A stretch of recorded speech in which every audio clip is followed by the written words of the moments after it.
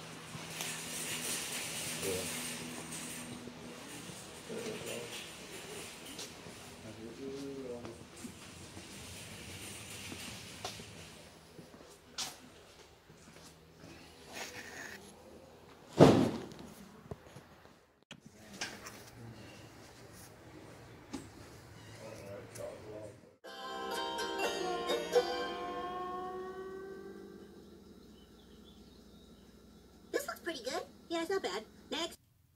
Alright, both of these pretty long shotty. But we got the ammonia reducing resin, although we couldn't find any sold, any listed. Anyway, and the message socks, which we didn't even open up, make sure there's 2 pair in there. But like I said, kind of a long shot, but you can't always find $100 shot collars for $3, I don't reckon. Man, Mountain Link has once again totally outdone himself.